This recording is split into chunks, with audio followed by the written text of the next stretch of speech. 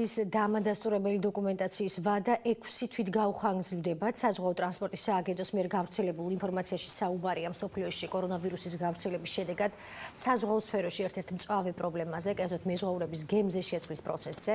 პირობები არ ეხება იმ მეზღვაურებს, რომელთა სერტიფიცირება შესაბამის თანამდებობაზე პირველად ხორციელდება. გადაწყვეტილება უნდა დაიგზავნოს საერთაშორისო საზღვაო ორგანიზაციის წევრ სახელმწიფოებში. საზღვაო ტრანსპორტის სააგენტოს დირექტორის თამარ იოსელიანის განცხადებით, მომართვის საფუძველზე სააგენტო ყველა მეზღვაურს გაუწევს დახმარებას, იმ შემთხვევაში თუ კი მათ ქვეყანაში დაბრუნების სურვილი ექნებათ. დღეს რამდენიმე მეზღვაურს სპეცრეისით ელოდებიან.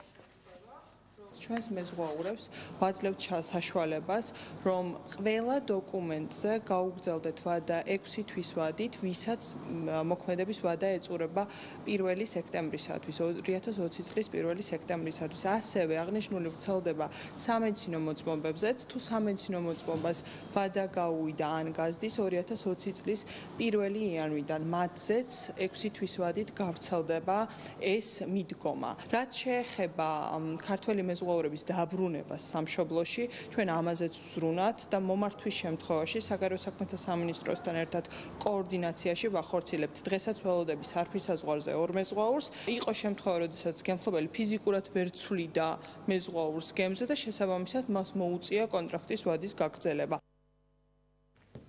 სპორტსმენები აჭარიდან ხელფასის 1/3-ს კორონავირუსთან ბრძოლის ფონდში გადარიცხავენ. განცხადება ბათუმის სპორტ სკოლაში დღეს პარლამენტის წევრმა და კლასიკურ ჭიდაობაში მსოფლიო ჩემპიონმა მუხრან ვახტანგაძემ გააკეთა. ინიციატივა რამდენიმე დღის წინ პარლამენტ